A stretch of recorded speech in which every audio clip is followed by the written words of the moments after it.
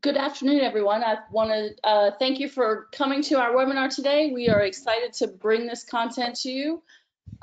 We will be sending out a recording of the webinar after we're finished today, so you'll be able to have it and refer back to it. So I would like to introduce to you Jordan Jewell, who is from IDC. He's our research analyst. Brian Beckham, General Manager at Perficient, and Joey Moore, the head of product evangelism at Episerver. So Jordan, if you're ready to go, let's get going. I don't want to waste anybody's time this afternoon. Sure. Thank you very much, everyone. Yeah, thanks. Thanks, Monique. Yeah, I'm with IDC, and we're a market research firm, and we look at how companies are using technology and adopting technology and trends in technology. And what we're doing in this webinar is we're looking at how commerce and content are changing, digital experiences are changing, but also how COVID is changing the trajectory of technology and changing the trajectory of commerce as a whole. So here on this slide, I'm just going to walk through quickly some of the major points we're going to touch on. So there's three panelists here. I'm going to kind of take the lead, but we have Joey and Brian as well, who are all going to, both of them are going to chip in when we have some of these panel type discussions.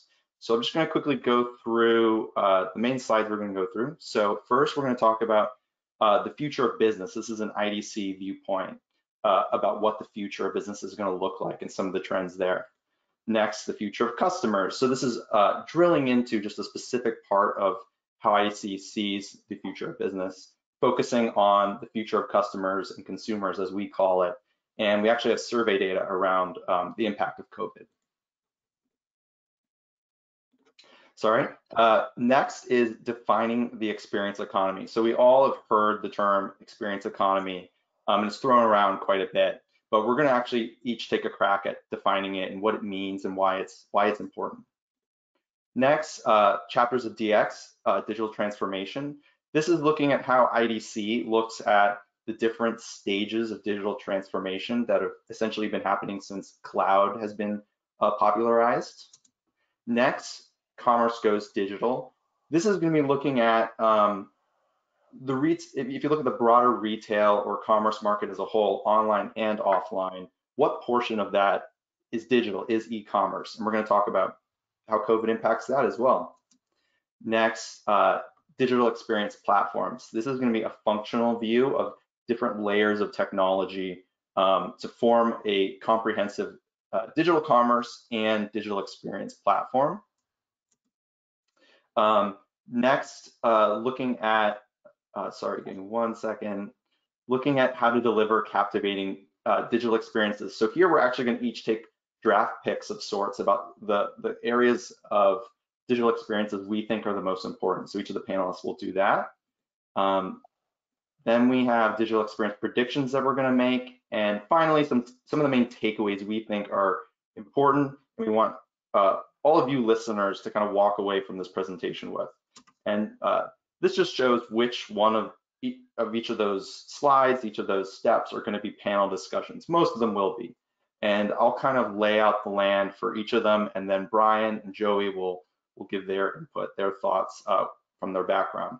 And just as a reminder, I come from a commerce background, so I work a lot with the content management space and content in general, but I have that commerce tint. So first off, this is how IDC, if you look on the left, this is how IDC looks at the future of enterprise. So we have these future of kind of paradigm of some of the different areas that business is going and how technology is a part of that. There's a lot there. I'm just going to focus on three very quickly. First off, the future of customers and consumers. That's the one I'm a part of at IDC, and we'll actually address that a bit more on the next slide. Future of work, which has had a huge impact from COVID, as you can imagine, since many people are working from home. New technologies are being adopted to facilitate different kinds of work, and just how work is changing as a whole. And then finally, the future of trust, I think, is also very pertinent right now. If you think about how brands need to speak to their customers, and trust is really the lifeblood of the relationship between customers and companies. So the future of trust is really important there, and it also has to do with security. And actually what we've done at IDC is since COVID really started in mid-March, since shutdowns started happening in the US and really the impacts were being felt worldwide, we started surveying the field every 2 weeks. And we put out this question on the right. On a 1 to 4 scale, we asked respondents, because of COVID-19, how much will your organization be prioritizing the following initiatives going forward? And the important thing here is that I want to point out is that customer experience programs came out as the second most important component, which I think to a lot of listeners will make sense. We all think in terms of customer experience and digital experiences, but this just shows the data that during COVID, companies are doubling down on delivering better customer experiences, on focusing on providing value to the customer and being more empathetic. So if we now drill into the top of that pinwheel, the future of customers and consumers, again, the one I'm a part of, here you can see kind of an overview of how we look at the future of customers and consumers. And there's a little bit going on the slide on the left. I think the important part here is that there's a lot of different components involved with how you look at customer experience and customer value. And again, this is what we found to be the second most important. Oh, sorry, I went ahead. But you can see on the right that we have a survey that we gave to the field. Bear in mind, this was right before COVID hit, but you could see some of the most important factors that companies selected when it came to customer experience. And really what we found to be really important is something we call empathy at scale at IDC. So it has to do with being empathetic to all customers, to understand them, deliver personalized experiences, to help solve their problems when they might be dealing with your brand. And a really quick example, for instance, is airlines and how they adapted and responded to COVID, because a lot of flights obviously were canceled, and how they kind of adapted to that showed empathy. But with that in mind, I want to hand it off now, first off to Joey, talking about what his thoughts on this slide and kind of this empathy at scale idea are.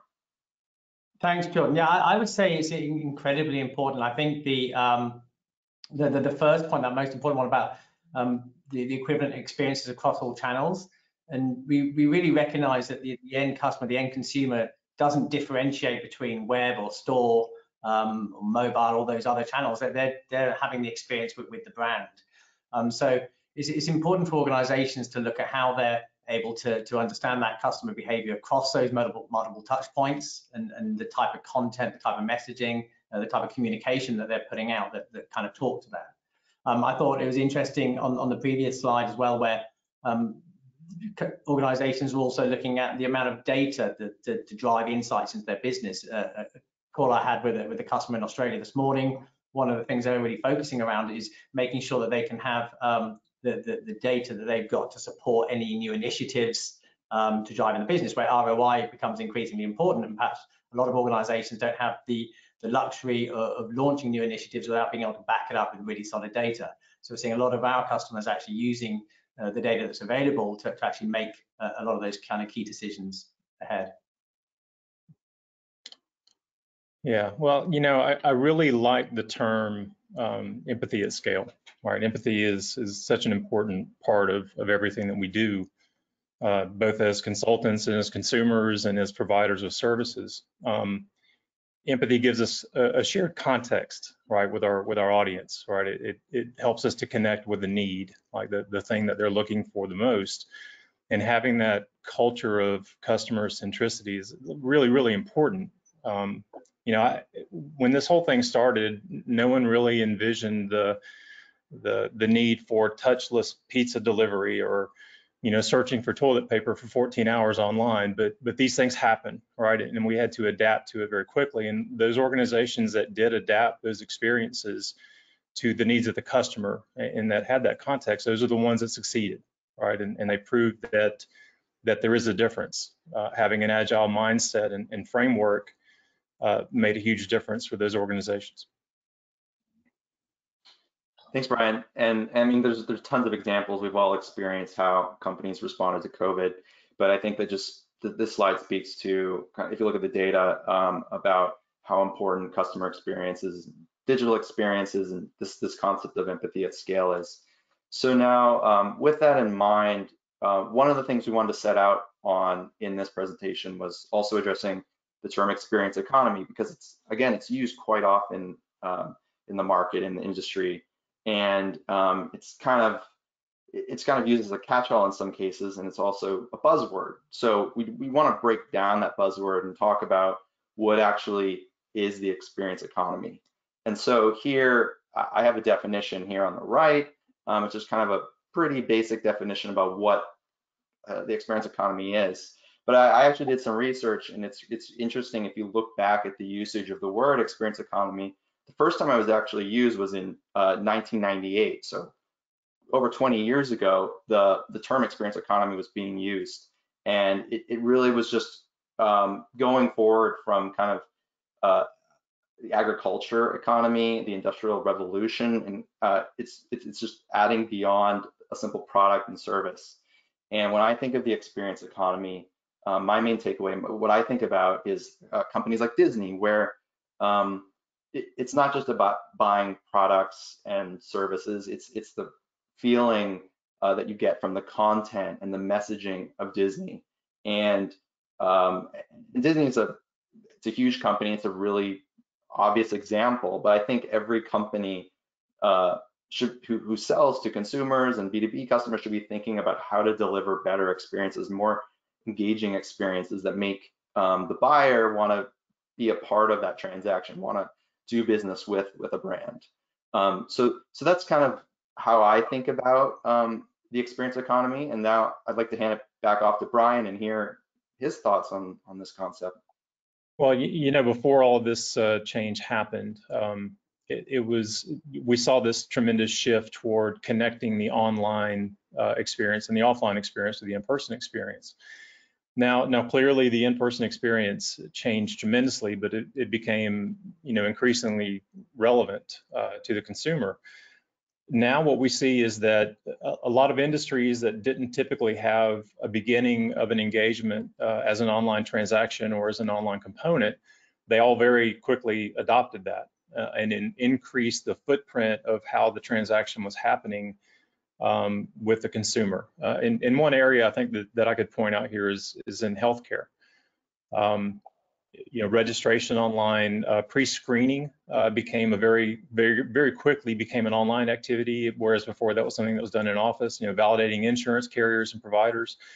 Through my own personal experiences, I realized how much they were able to shift very quickly to an online experience, something that ultimately was going to end in something that was an in-person experience. So, we saw a lot of adoption there, and that online clearly has this massive advantage, touchless connection with the consumer, and that's why that shift happened, but it happened very quickly. I think that talks very clearly to the point where you talked about agility there, and where we saw the really organizations that could suddenly pivot or move very quickly. We had in healthcare, the Norwegian Institute of Public Health, the government ministers were going on TV saying, we want you to the public, saying, if you need more information, go to this website and check it out. And they needed to very rapidly create that content, get it out, and be able to speak to the entire population in Norway, because that was one of the things they had to do. And then on the commerce side, organizations, manufacturers, distributing companies, they suddenly had to a lot of the endpoint to where they would sell to their customers, whether that was directly from stores they were supplying, or whether it was field reps out speaking to customers. That channel didn't exist; it got turned off overnight. So we were having lots of conversations with organizations saying, how can we get online? How can we do it quickly? And of course, those that had the agility mindset, had the tools available to them, but also had the culture in their business. So those are the ones that managed to succeed and actually start to work through this and then start to have one eye on the future as well. Okay, what's it going to mean 3, 6, 12 months from now as we work our way through this? So it really came down to, the winners were the ones that are able to pivot a bit quickly and to take advantage of that. Yeah, great example. So I think an important part here is IDC talks a lot about digital transformation and being able to, being agile and being able to kind of quickly spin up a website or spin up a new product line specifically for COVID, or new experience, new content, all of these sort of things. In many cases, companies have been preparing for years for this. They've been digitally transforming. And I now want to kind of focus on digital transformation, kind of how the model we have for digital transformation. So essentially, what you see here is different chapters of digital transformation, and more specifically, IDC, we have what we call platforms of kind of technology. The first platform was mainframe, the second one was client server, and the third essentially is cloud. So we start kind of with that cloud chapter, the third chapter as IDC calls it. And so it starts around 2007. This experimentation chapter that you see on the far left was essentially when adoption was early, companies were experimenting in the e-commerce world. You really just started to see online websites pick up. Mobile wasn't much of a thing at this point, but it started to become a thing, same with social. So these technologies were really in the experimentation phase. And then you move on to this multiplied innovation chapter. And this is what we're currently in. And COVID's definitely impacted it, but we're still in this chapter, and that's where these technologies really start to pay off. So it pays off a lot more to have a digital presence, to have an online store, to be across marketplaces, so on and so forth. And I highlighted AI and natural interfaces here, kind of being more intuitive for the user. And in the e-commerce world, this also has a lot to do with integrating with other systems and them talking to each other. And then the autonomy phase, which sounds really far off, but is not that far off. You can see it starts off really in 2023 by our estimation. Now, autonomy phase is really about scalability. So there's so much data, there's so many touch points, customers have very high expectations in the digital economy. And it's very difficult to deliver experiences that customers expect these days, who are used to Amazon, who are used to Facebook and Instagram. And to really be able to have that scale to deliver personalized experience or promotions or pricing for each customer in a commerce view, to do that, you need to leverage things like AI. We also called out quantum computing there and blockchain. Those sound really far off, but they'll become part of the picture really further down the road. But it's about that scalability. It's about delivering a personalized experience to every customer, and in a commerce context, that leads to more conversions. And I'll hand it back off. Sorry, I skipped ahead again. I'll hand it back off to Joey from there. No, I think you're absolutely right, Jordan. But one of the things when I look at this is really around a lot of the need for organizations that have gone through some of that experimentation phase. It's around an understanding what is possible, and really sort of being able to sort of double down within their business where they see something that's successful and really, helping drive it home, making sure they've got the tools to be able to do this. So organizations that maybe hadn't adopted cloud earlier on, that they were suddenly had really sort of unprecedented levels of traffic to their website as they're serving increased information to their customers, or where the digital became the single point of contact to their customers. They need the cloud to be able to support those types of activities. And of course, where so much is already shifting to mobile and so much data being generated around that. As we see, the challenge for organizations now is being able to take advantage of some of those technologies, such as AI, IoT, etc., is how they can consume those within their business and start to understand how they're going to be beneficial for their organizations. And again, it really comes down to the agility. It's making sure that you can start to take advantage of those so that they can serve your business better, because your competitors certainly will be. So it's making sure that you understand that you have the tools available to take them on. As we move into the future, again, it's around organizations that can really start to look ahead and think, where's the industry going? What's going to be the expectations of the consumer? And I think one of the key things with this is, I mentioned that I was looking at some podcasts from last year, and they were talking about, what 2020 going to hold, and no one predicted this. In terms of the overarching effect that it would have on all of our businesses and organizations. So it's really around what's going to be the next thing. How are you setting your business up now for next year and in the future, so that you can respond to whatever that may be, and whether that's something really like quantum computing or exponential AI. What's the end consumer's going to be expectations of your organization, and how are you going to be able to pivot your business to do that? So it's around having agility as your business strategy, effectively, I'd say. Yeah, I would say that this, when I look at this slide, it brings two thoughts to mind. To me, the first thing is just the importance of proper data collection and analysis, right? All of these things require a tremendous amount of data, and having integrity of the data that you're collecting today, and having a good practice around data collection, aggregation, building a data footprint of a consumer across multiple channels. All those things are extremely important. The other thing that I would say is, the ability of organizations to embrace change. Part of the ability to be able to embrace these new technologies is them having strong operational processes and success, right? So none of these technologies represent a silver bullet. They don't.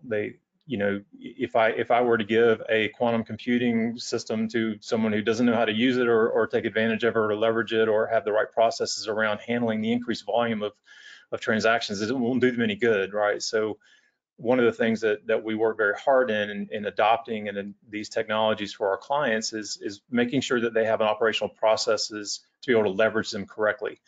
Making sure that they have the operational maturity to be able to do it. We see so many times clients go out and buy the latest and greatest digital experience platform, not be able to leverage it, only use 5% of its capabilities, and what was that investment really for? So leading them to the promised land of being able to leverage all those tools properly is really a big key to this. And as you go further through this chart, it's going to become more and more relevant, right? Those that never can adapt and adopt those technologies earlier on will never get to the end. So it becomes very progressive for them.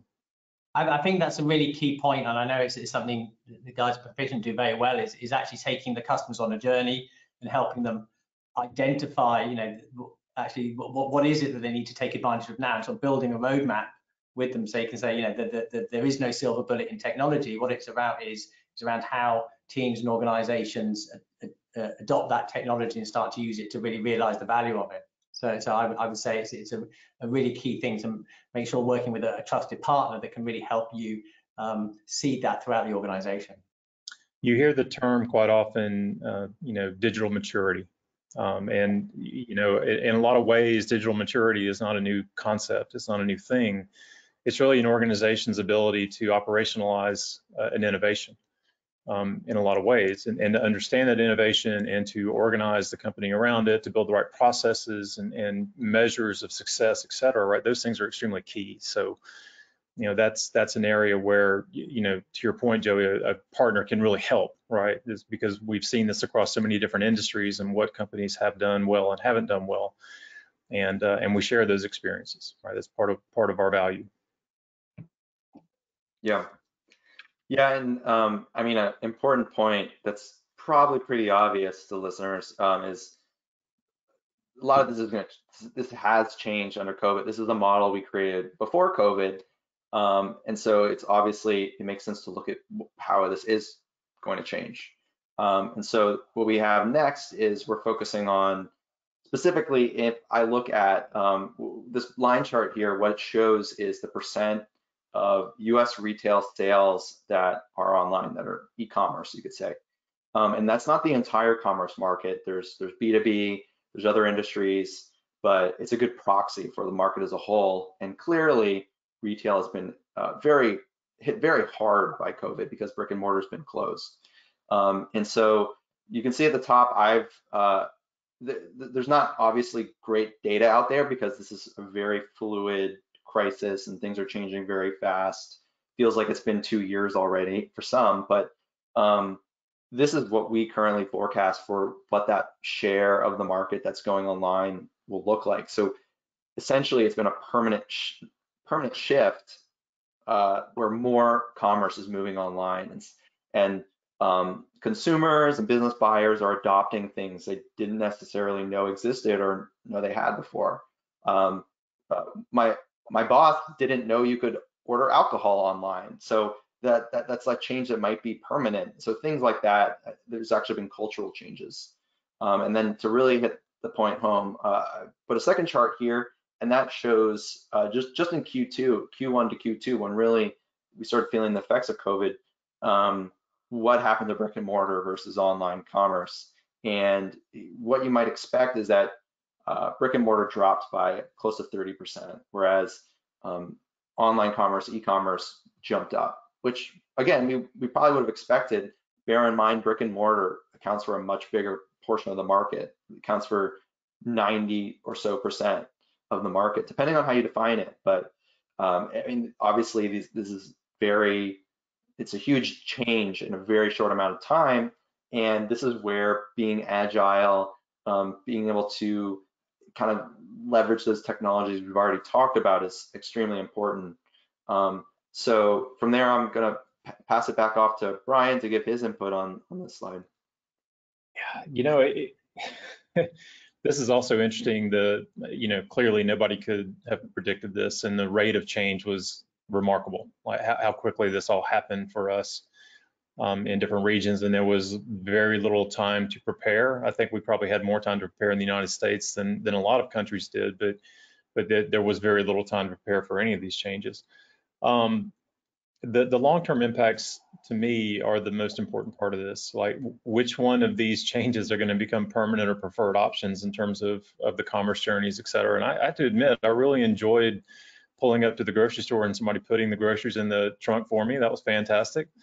I also liked shopping for cars online and them delivering a car for a test drive to my house. I thought those things were fantastic. Now, the question becomes which one of those actually will work at scale, right? Because they had such low volumes of transactions that they could do those kinds of things. They were reaching out for much smaller markets, so they were looking for innovative ways to approach and connect with the consumer in those meaningful ways. But again, there were some innovations there, some approaches that I really appreciated as a consumer and enjoyed tremendously. So. And I suppose that it's those organizations that are able to scale that kind of innovation, where they recognize that customers want this, will come to expect some of these kind of things, and it'll be those organizations that can kind of deliver on that. So I think it is that kind of that seismic shift that we've seen, and I know in some similar data from the UK where the e-commerce 6 months ago was almost 19% of all retail transactions, and that's gone up to over 31%. So in terms of where people, my parents, for example, have never done grocery shopping online before. There's no way they're going to go back to spending half an hour in the car to go to the store, walk around the store for an hour, get back in the car and head home, because they find it so much easier. So I think that this is a pretty conservative look at how people are actually going to go back to the way things were before in terms of some of those shopping things. So I think convenience is really going to come out in all of this. Yeah. And actually, Jordan, I didn't know you could get alcohol online either. So I took a note of that. I think that's a very important thing to understand. But the alcohol thing actually also speaks to changes in regulation, right? Yeah. So there's a number of regulations in everywhere, right, that determines things like where are you allowed to buy a car online. So cars have to have dealerships in certain states in order to be able to. So what kind of restrictions are going to loosen regulatory issues that will free the consumer more as a part of this? And it's very easy for the government to kind of give away a little more capability, and what of those things become permanent as well? And that's also another fascinating aspect of this. I mean, we saw it with where in-store transactions. Apple Pay used to generally have a $50 limit or £50 limit, and overnight they increased it to 250. So, Yeah. and cash just went out the window, and everyone started, you have to pay, if you go into a store now, you have to pay on your mobile phone. So that's again something that's become the new normal in so many instances, and that's not going to revert back to what it was. People don't, I haven't taken my wallet out of my drawer for like 2 months. So I mean, it's fantastic. Yeah, usually they won't take those rights back away, right? So that will very quickly become the new normal, and I think that's an exciting part of this. But we'll have to see, what that new normal is. But again, there's a lot of really preferred options that have emerged out of this, and how they become permanent is going to be a really fascinating thing to watch. Yeah, and even though I essentially created this chart and it's my data, I also agree that it's conservative. I mean, I'm an e-commerce analyst, so I'm biased, but I think the shift is bigger than that. But right now, I'd say there's this kind of expectation that it's going to go relatively back to normal.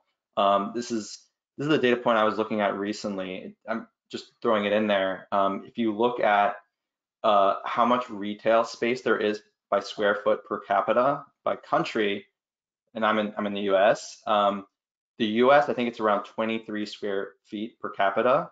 And if you look at Germany, for instance, it's 2.3. It's about 1/10 the size. It's kind of crazy if you look at it. I recommend just looking into that. It's kind of nuts. But I think things like that are going to change because of this. Retail was already having issues with things like malls, and that was already going to be a shift. You have to think about how commercial businesses are going to shift. So there's a lot of permanent shift that's going to happen. It's really hard to anticipate now, but these are all kind of components that are impacting the market. And I would actually agree against my own forecast that it's conservative, but it's really hard not to be conservative right now. So with that in mind, I'd like the next area we're going to go into is looking into some of the functional areas that we include in a digital experience platform. Let's really focus on the technology at hand here. Again, I'm a digital commerce analyst, so this is very skewed toward commerce. You can see the commerce layer there is, it's really relatively expanded, whereas the purple layer, the customer experience layer, could be twice or 3 times as tall. But we're just going to quickly talk to this, and I'm going to take out some of the other areas that we're not as interested in, and just this is how I view the market essentially. This is how I view the commerce market. But I want to hand it off to Joey first to get his opinion about kind of what he sees at Episerver and their kind of view of the market from a functional view. I think one of the things we talk about now is more true than ever is everybody buys. So whether you're a manufacturing company or in healthcare or financial services, whatever organization it is, there is a transaction happening somewhere in the value chain. That's how you're in business. And so when we talk about commerce, there's a very broad scope that you can actually look at. So organization, I've worked with plenty of 100-year-plus organizations. A customer of ours, the Royal Mint in the UK, is an 1100-year-old organization. And so for them to how they've started moving and selling more and more online and transacting online, not only to their end consumers around collectibles and gifts and things, but also they supply currency to 61 different countries. And so how they're managing and maintaining those relationships in a digital fashion, whereas before a lot of it would have been performed face to face. So in terms of the elements to a platform, I would say, as you're looking at what they have, really understand the roadmap as well. Make sure that you understand that the platform you're working with or looking at really has a clear vision for the future and the future for your industry, and make sure that they can adapt and serve you as well. So that would be my sort of key takeaway, is really understanding that everything fit for purpose. When I look at this slide, I have to admit it kind of drives up my anxiety level, because I think integrations are everywhere, right? So, but it does speak to the amount of specialization that has now been engineered into commerce and digital experience platforms. It's no longer single kind of monolithic architectures and products that dominate everything. It's organizations have very specific needs in different areas, and being able to bring best of breed solutions into a number of different areas and integrate them together into a cohesive solution is very important. But the other thing that I would stress here is like how these integrations are dealt with and done is extremely important. You can build integrations in a thoughtful way, and what I always kind of think about a thoughtful integration is one that doesn't place severe operational strain on an organization to be able to support and maintain it, right, and manage it. And then also leveraging things like integration platforms is kind of important, because doing it right means that you can continually refresh and adapt new best of breed technologies and approaches into your ecosystem. So looking at this breakdown, it's kind of a very thorough look at the different bits and pieces that consumers or that companies that are offering products and services have to choose from. And I think it's definitely something that we see and experience every day at Perficient. So yeah, I think that integration piece is absolutely key. You got to have a platform that plays well, is interoperable with other solutions, because it's not going to be the only thing within your stack that you need to work with. So it needs to be able to work very effectively with other platforms.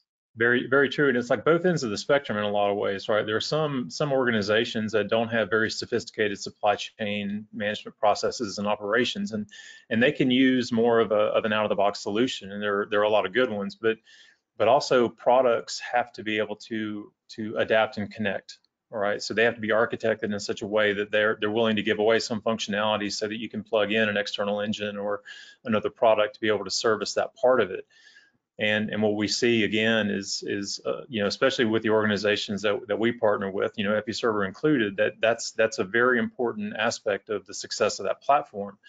And they do it very well. Like the maturity of products in this space today is extremely high. And so we do have that opportunity, working with those larger organizations that do have these really kind of sophisticated needs. Like we very confident that there is always a best of breed solution to the problem that they bring to the table. Yeah, and I would say, looking at this from a commerce perspective, like to that exact point, headless commerce and headless content has been probably the buzzword of last year, I guess I would say, for me in covering the commerce space.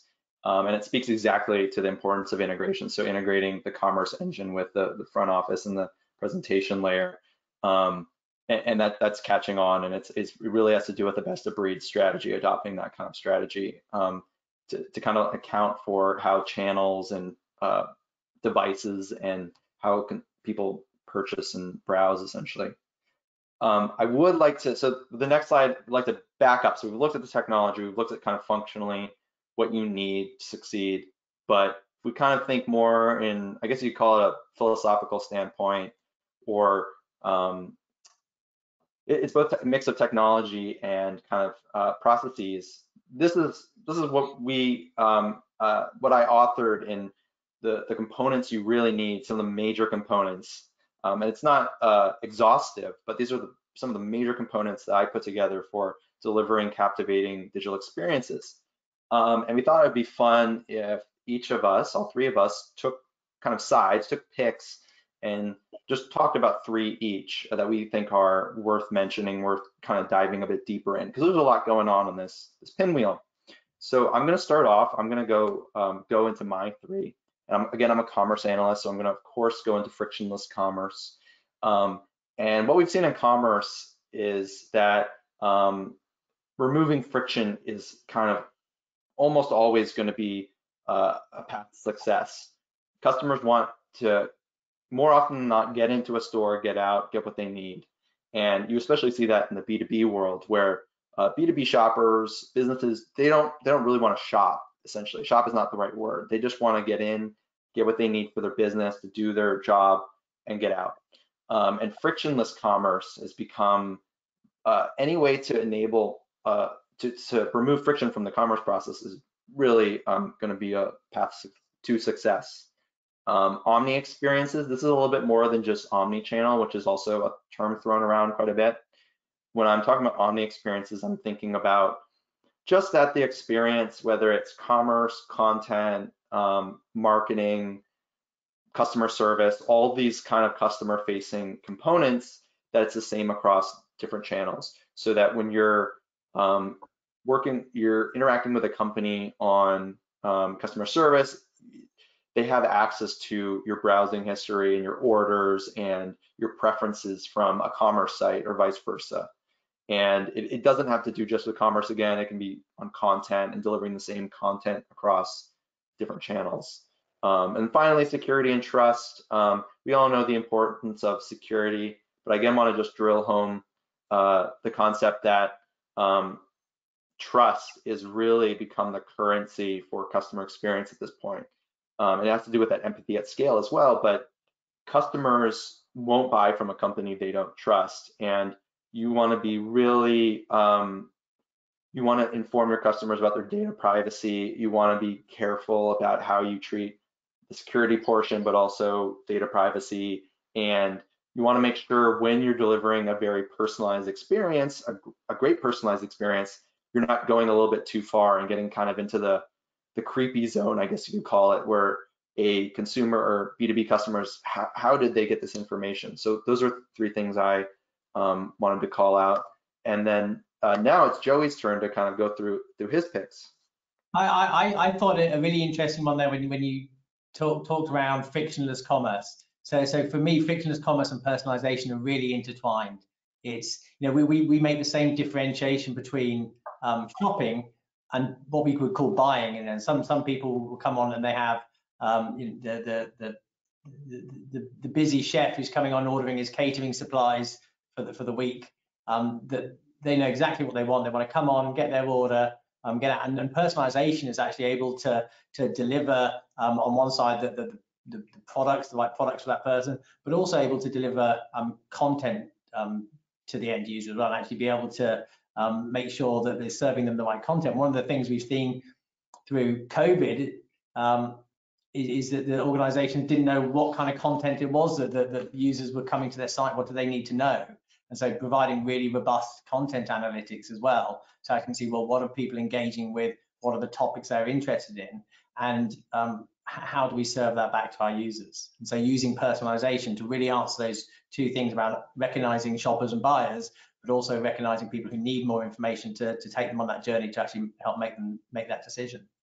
And then ultimately, once you've got that intelligence, it's around the content engine. It's around being able to serve the right thing to the right customer, be able to create that content in really agile way, be able to respond.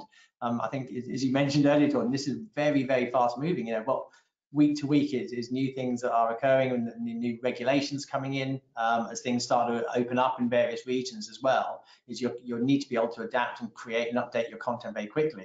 So the old school days of wanting to change a landing page or change a piece of content on the website and, you know, writing it up, sending it off to IT, a few days to put it up on the web, you know, that kind of exists anymore. You need to be able to respond, not quite in real time, but very, very close to it. So having a really robust content engine where you can actually adapt those experiences to the surrounding atmosphere is important.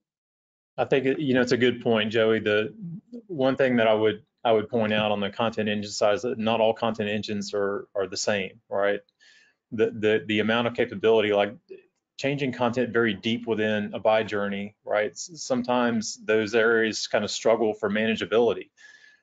So how it's implemented and the strength of that content engine can make a huge difference, right? But to me, the key is, you know, being able to manage as much of the experience and the content as possible without having any dependencies on IT, right? Because in order to move quickly, in order to move in an agile way, you can't have that, right? And why implement a digital experience platform, CMS platform, et cetera, if you can't do that, right? So those things are really important. We saw a tremendous amount of movement clearly in content and creating and crafting new experiences to help our clients reach out to customers and to assure them of safety and security and continuity plans and those kinds of things around COVID when these events happen, but also talking to their suppliers about handling mechanisms of products and those kinds of things. And those content engines, again, they did not have the time to go through development life cycles. So it was something that if we didn't have reusable component architectures and the ability to deliver content very quickly with, you know,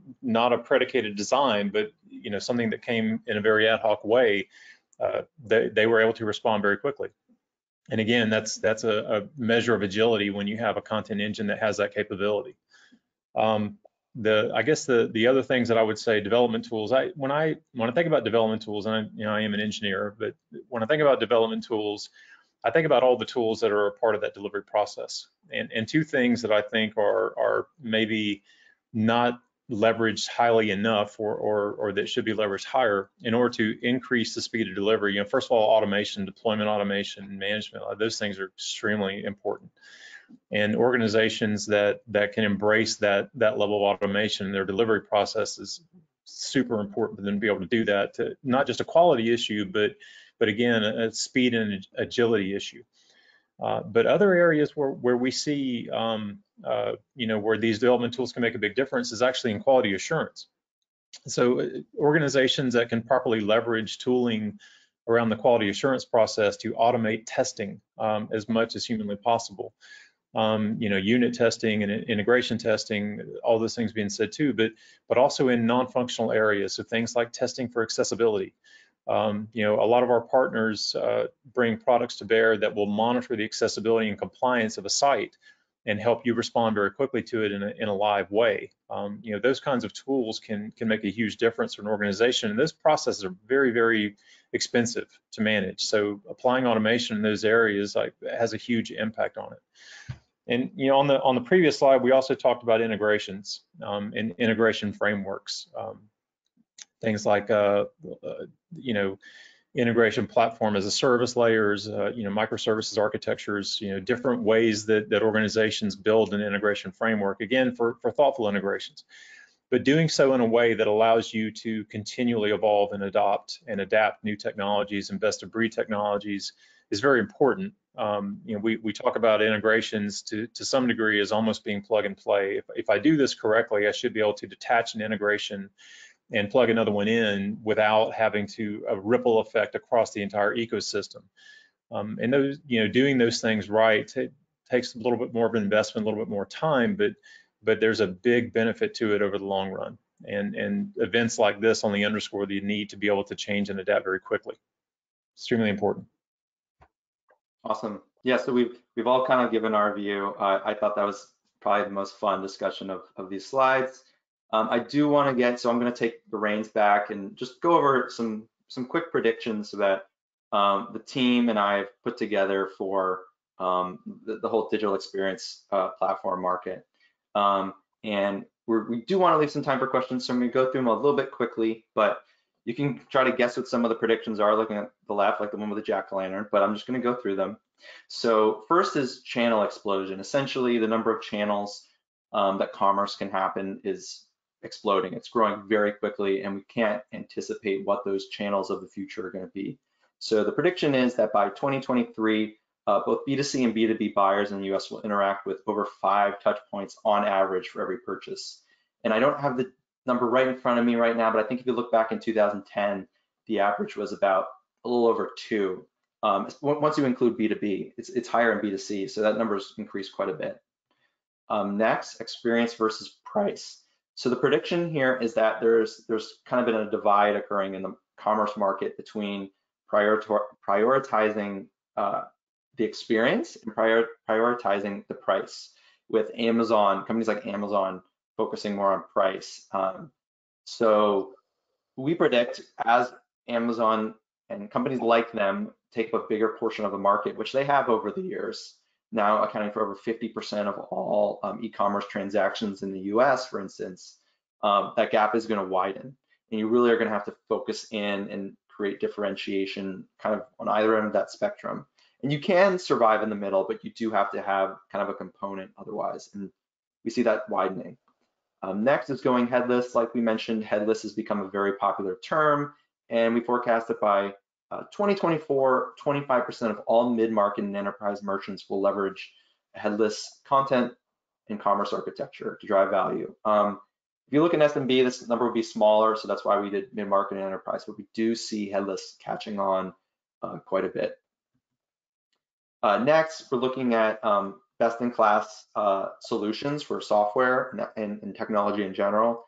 And the forecast is that in the coming years, brands and merchants will purchase from a larger number of best-of-breed technologies and kind of stitch them together more often versus going with a more monolithic or suite play technology or commerce space. And that's definitely a trend I've been seeing as I analyze and compare companies in the market. And then finally, I call it getting personal. It's essentially looking at personalization. The forecast is that by 2025, over half of all digital experiences will leverage AI to deliver personalized contextual experiences. And I think that contextual piece is extremely important.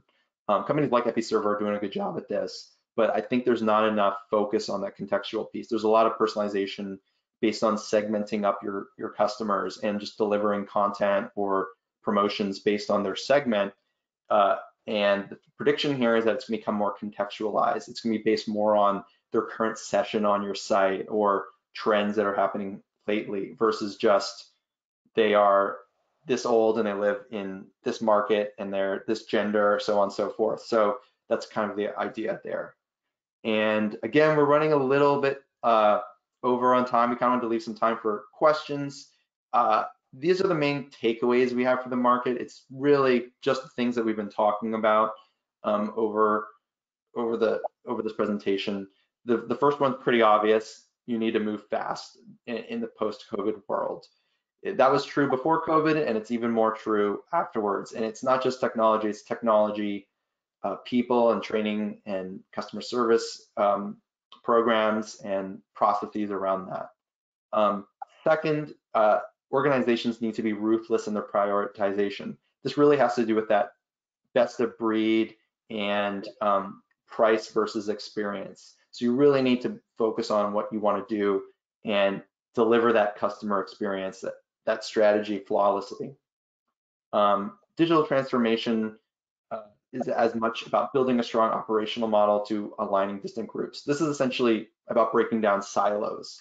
We see often that in the content and commerce and marketing spaces, these tend to be different portions of an organization, different silos, and they're not talking to each other all the time. So when a marketer wants to change some content for a campaign, they often have to go to a developer to do so. And these teams should be talking to each other more. It's very important and increasing in importance. Second to the last, adoption of new technologies relies on an agile mindset. We've been saying it throughout, so I won't harp on it too much more, but this has been this really escalated during COVID is kind of, I think, the main takeaway. And then finally, if you want to grow into autonomous systems, on that last curve on the right, you need to be focused on the teams and the roles and the processes around those teams. It's not just, again, about trying to find a silver bullet technology. It's about building a strategy and a team to do so. And with that, we would like to, with the remaining time we have, turn it over to any questions that the audience has brought up and answer any kind of questions in panel format as best we can. Thank you so much, Jordan. We've had a couple of questions really asking about specific examples. Brian and Joey, do you guys have any examples of companies who really did have to pivot in COVID and can share kind of how they did that? People are really looking for some practical examples. Yes, so I think one is we saw a very large grocery chain that was actually 1,500 store chain that didn't historically sell online, and they actually recognized when the business they had got a sort of a potentially vulnerable customer base as well. So for them actually turning around very, very quickly, it was actually just a matter of weeks that they're actually able to launch a fully fledged turn their normal sort of brochureware site into a fully fledged e-commerce site, and that was really, really key for them to be able to continue to serve their customers. Ultimately they don't want to lose customers to competitors, but for them it was part of their ethos that they would kind of continue to be able to serve them throughout this. So it was a fully fledged e-commerce site with all the bells and whistles you would expect, but it was as much about the speed to adapt as it was around the kind of the technical side, because it meant some big changes within their business as well. Yeah, a lot of the organizations that we worked with on a day-to-day basis, that they were already in the process of implementing, commerce, or we already had the early stages of commerce implemented on those systems, and so there wasn't a massive pivot. But one company does come to mind that we were working very closely with during this event, and just to see the change that happened inside the organization. This is a global organization that specializes in home comfort products. And the thing that we saw was their mindset very quickly changed to much more agile mindset. When you see these large organizations, sometimes decisions and processes can kind of get in the way of innovation and speed. But the company very quickly pivoted on that and changed and embraced a much more agile philosophy. The thing that we saw initially, again, was this kind of massive output of content. And for them, they're both a B2B and a B2C organization, but so they had multiple communication channels that were going out to ensure, like, their distributors around packaging and the safety of packaging and delivery, and what products were going to be going through in terms of any kind of a delay in shipping because of anything that was going on with China at that point. Then also talking to their consumers about the handling of the products and so on, and then supporting their consumers to be able to do more themselves and not to rely solely on the pros to help them. So DIY and self-service and support became a much bigger priority for them very quickly, and they made those investments very rapidly. I'm not going to add anything. You guys nailed it. We've got time for maybe one more question. Let me see here. What is or is not included in the U.S. e-commerce forecast? Sure, let me pull that back up. It's a little complicated, and this data specifically, here it is.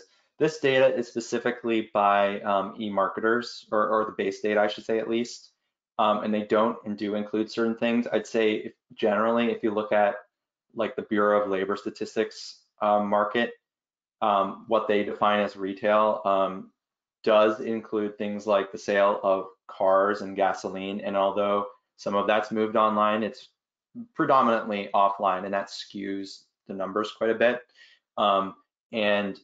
E-marketers also does some interesting things, like they don't include gambling, I think, and things like that. So that also plays into this number. I think if you look at some other sources, it's quite a bit higher.